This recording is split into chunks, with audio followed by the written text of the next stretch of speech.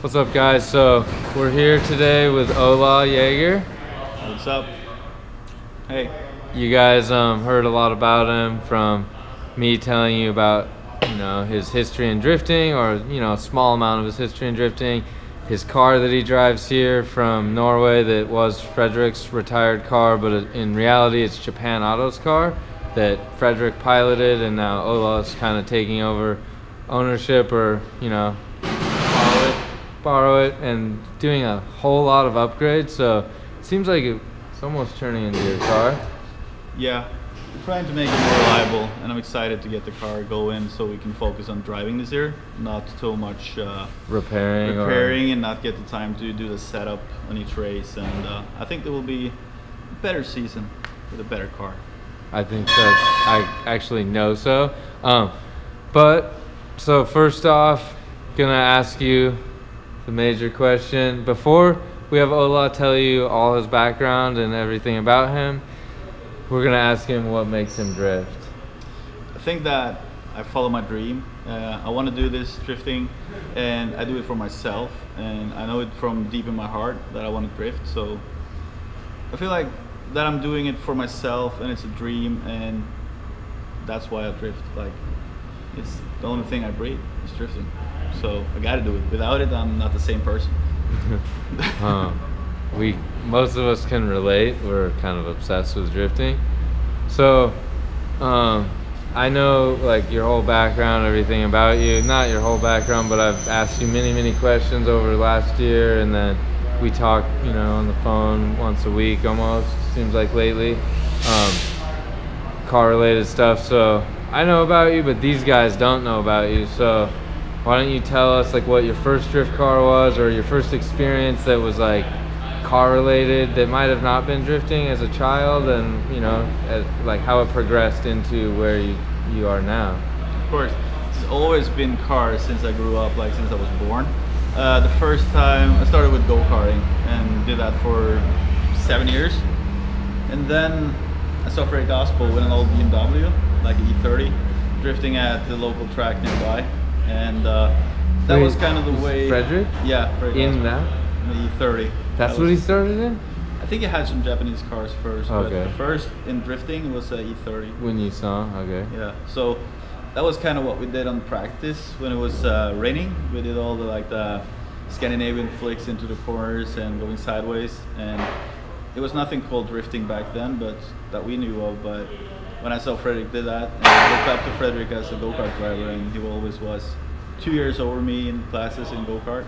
And when I saw he did that, I was kind of hooked, seeing him going sideways in an old E30. I figured that must be possible doing it. It's just getting a car, right car. So bought my first Supra, 18th birthday after. 18th birthday? Yeah, I was saving a lot of money and worked on cars and got a hold of some money. I loaned some money to get my first Supra from Japan Auto, actually. And he told me like weeks after, you gotta get a roll cage in that car. And I was thinking just fun having a Supra, but then it started.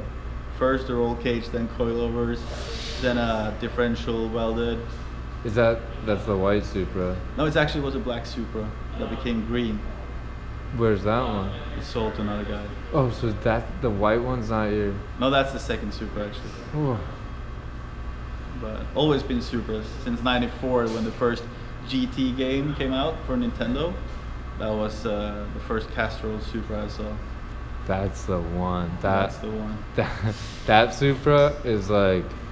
It's one of the coolest. That one has like the hubs, or even like it has like drop knuckles front and back. Like when you look at the profile view of that Supra, it's like the wheel is like... The fenders are all flat. Yeah, it's like the wheel goes like, it ends like here. It's like the whole thing is just like slammed on the ground. So cool. Okay, we're getting sidetracked. Yeah, the Supra, so yeah. So, you were saying like it was black, then it went green, and you sold it, but that's where you started drifting in the Supra, basically. It's in the Supra. Oh my god. It was hard, like financing stuff and figure out everything when I was 18, of course. Came from go-kart. It was pretty rough competition. It was hard to be one of the best guys, and I saw early that in drifting you didn't have to have the best car to start with. You can develop as a driver and develop the car with you as a driver, and it was not easier, but it was a way to become better and better, not spending all my money. So I kind of grassroots for many years. Then I started competing in 2012. When was this? When you were 18 and you got the first Super? What year was that? That was 2008. Oh, so your first Super was 2008. Yeah, so it's been 10 years. This is 10th how year. How old are you? You're 28? 28. Okay. Huh. So Supra, and then I bought a S15 Nissan. It's kind of a down period, will you say, maybe? Oh, but like, and you didn't. I just drove it for a few gap events. And it's gone. It's gone. Okay. And then I had the opportunity to help Japan Auto build the Supra. I wouldn't know it became my Supra, but at the time I started building it in my spare time and helping him build a car. And eventually he's told me that, you want to try driving? You can drive that Supra. You try that Supra. Oh. So I kind of did, and it's like the first race I was a bit nervous and did many mistakes, but in 2012 I did the first full season in the Norwegian drifting series, Power Drift. And we won the first season. So that was. And then 13 you won again? No, then we drove Drift All Stars 3 races. We came 4th in 2 of those races in Riga and Sweden. So that kind of made me realize that we have something to do in drifting, and we're doing better and better each year. We develop as a team with the cars, we know more, and I kind of was hooked since I got my first Supra, but when I saw that we can compete at high levels and do good, it even made me more competitive and made me more hungry of going to the US.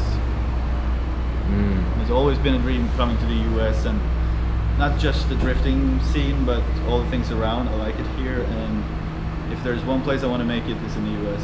So FD is the most competitive, serious series. So yeah.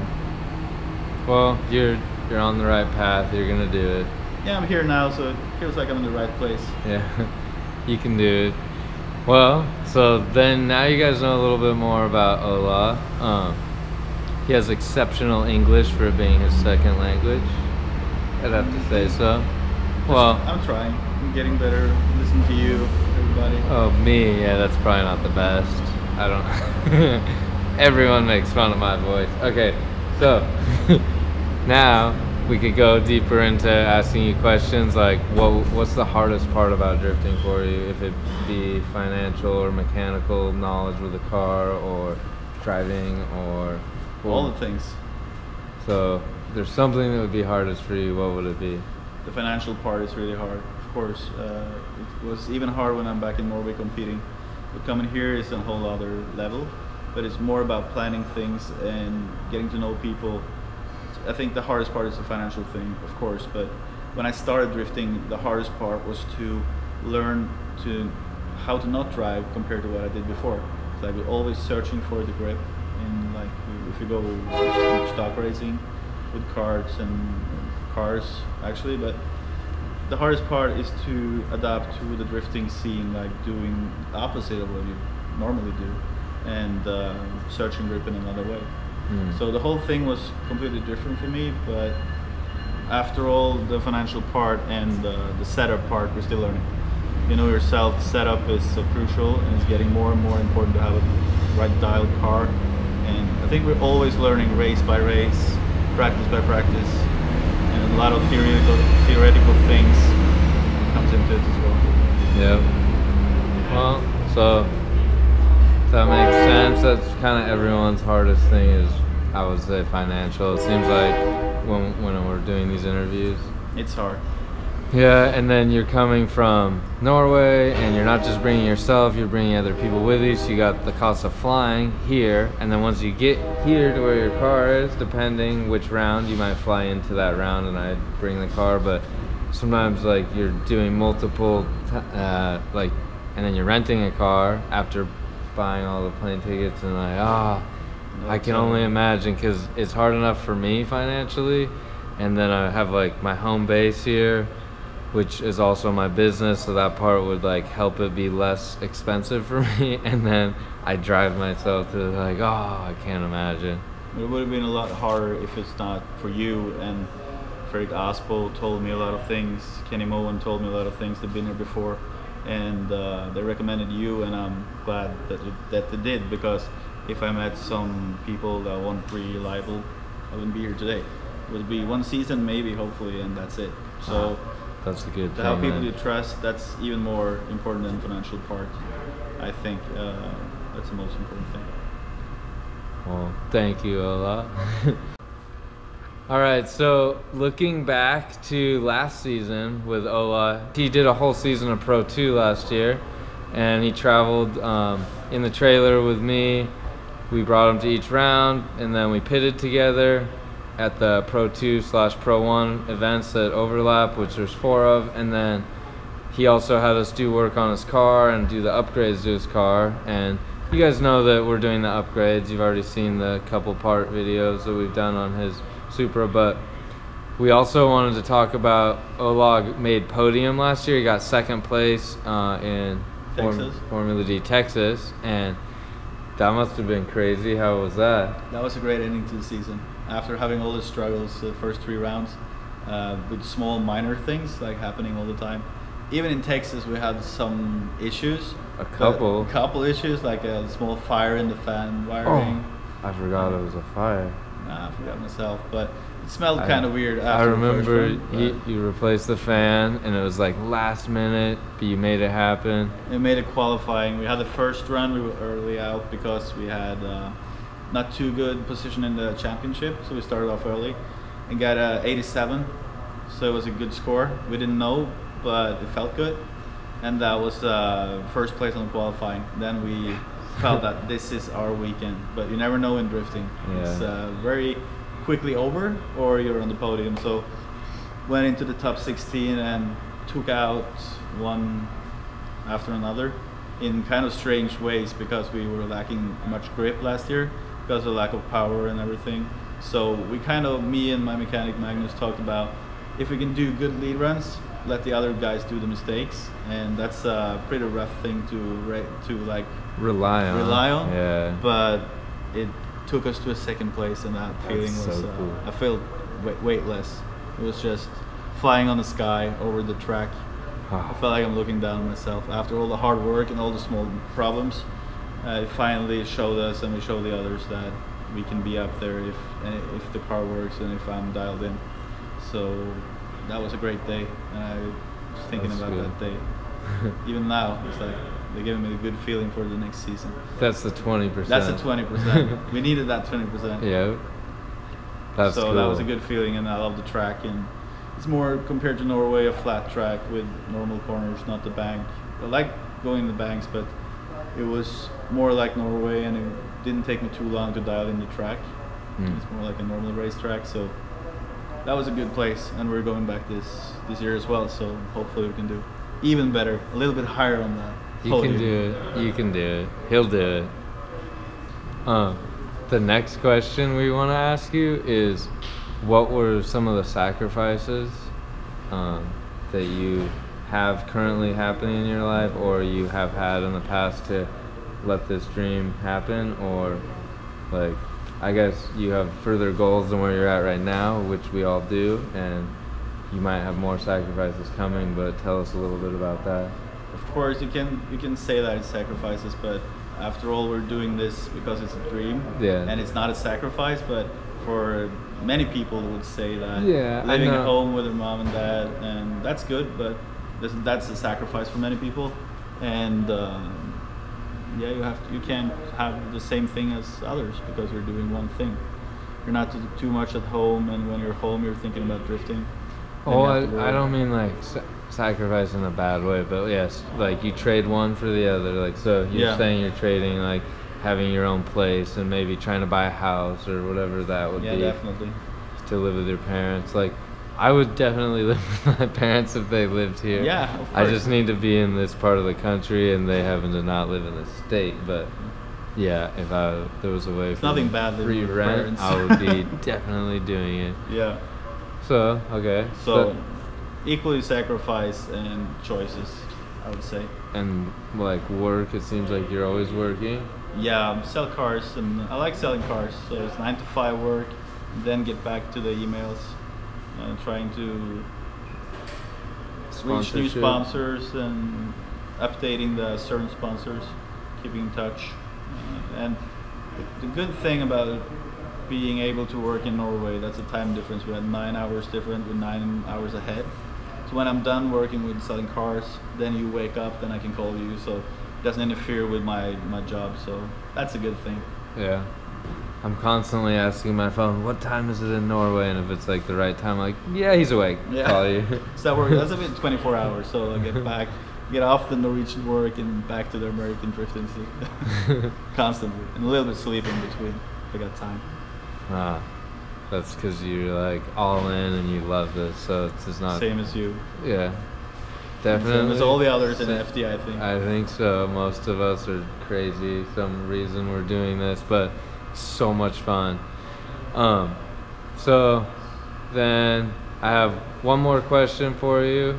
Well, I have a couple extras for Ola, but the questions that I normally ask, so when you started drifting, was it, I know that you're competing now, we all understand that you're competing and you travel from a foreign country just to compete, so we get that, but was that always something in the plan, or was drifting just like something you saw Frederick Osbo doing in that E30 and you're like, okay, I already like cars, I'm already at the racetrack, so you're a car guy at the track, getting your adrenaline there, having a great time, but then when you saw him drifting and you went and then, attempted it and started doing it, were you thinking about It's always been competing, or it's always been that. Yeah? It's always been in me that I would do drifting for fun, of course, but I don't think I would do it just for fun. It's always been since the first time I got into the drifting scene that I got to compete. And if I did the Norwegian series, then I got to do the Scandinavian series, then Europe. And it's always been, for me, very important to have progression, like going to the next series, next level all the time. But you can say that's not a good thing, but for me, it's always been the one thing pulling me forward, always. Why would you say it's not a good thing? Oh, There's certain people aren't into it, you mean? No, I think that drifting is for all. It's like for the people who just want to have fun, 100%. I respect them as well. But there's also people like us who want to compete, and if we don't compete, we are not ourselves. So. Yeah, I have to compete, like, so addicting, and then it's like that challenge that is extremely hard that you're putting in front of yourself, and then it's fun to like, go after that challenge. I can and do the feeling afterwards when I did something good. Yeah, definitely. And sometimes it's like, he was the one that told me this. He's like, racing is 80% let down and 20% like success, or is that how you worded it? My neighbor told me back in the days when I was a little kid. I remember that a lot, that racing is always 80% down, 20% positive results. And I think it's even worse. I think last year it was showing us that. I think like, I don't know. I think certain years could be like the whole year is part of that 80%. But it's better having all the 80 the first season. Oh, yeah. One season. You had a Pro 1 season, the Pro 2 season. And then you just can't do anything. Yeah, I could the next year we do the 80 positive. We aim for that. Yeah. So, why Supras? What's the deal with the Supra? You're asking me why? Well, you don't have to. Don't worry about me. You like Supras? I'm not sure, but I love Supras. Yeah. So, since that game in '94, it's like since that I've been a Supra, and it started with like the shape, maybe, or yeah, it's the shape, but it was like the first race car I ever saw at the video game. I haven't been on the racetrack before that, and kind of saw a Supra after the first Fast and Furious movie in the city where I live. It was the Japan Auto. Tomoli got the first car in from Japan. And it was like a train following him to the gas station. He saw him on the other side of the town, and it drove after to watch him fill gas. Yeah. And he just followed the car. And ever since, it's been like in Norway, it's not many Supras on the road, and when you see one, it's always been special. So I would, at the age of 15, even to sit in a Supra would be a dream come true, and it's always been Supras. I like the shape. I feel like they could have been made last year or '94. It doesn't matter. They look like timeless. They will always be good looking, especially the hips. Yeah, really good. It's something weird about it because there's cars that I used to think that same thing about, and over the years they faded out. I'm like, nah, it's not quite doing it for me anymore. But the Supra, I'll follow Renee home, and she's driving her Supra home, and I'm in like the van or the truck, and I'm just like, ah. Same thing you were saying the other like day. yesterday when we were getting out the Cars and Coffee. Yeah. And 2 Supras in a row at the street. That's you can't help it. You're just like, oh my gosh, what's happening? It's years back since I saw 2 Supras on the street. We got 3 at the end. Yeah. So. Okay, good. Well, so that's Ola Jaeger, but we're gonna ask him something else. Ola, what makes you rad? I think that I came all the way here just to compete in something that I dream about, going always hard. That is definitely what makes you rad, and many more things also. Well, that was Ola Jaeger. Hopefully you guys enjoyed learning more about him, and you're gonna get to see more of him. He's gonna also do a couple episodes of him working on his car here, so you get to see everything about Ola, get to know him real well, and follow him throughout this season. So tell him your Instagram. Follow my Instagram, Ola Jaeger. And then go check him out, follow him, and watch him go through this season and everything on Instagram. And then we'll keep you updated on YouTube. Don't forget to subscribe, guys. Thanks for watching. See you guys. Thanks for watching. See ya.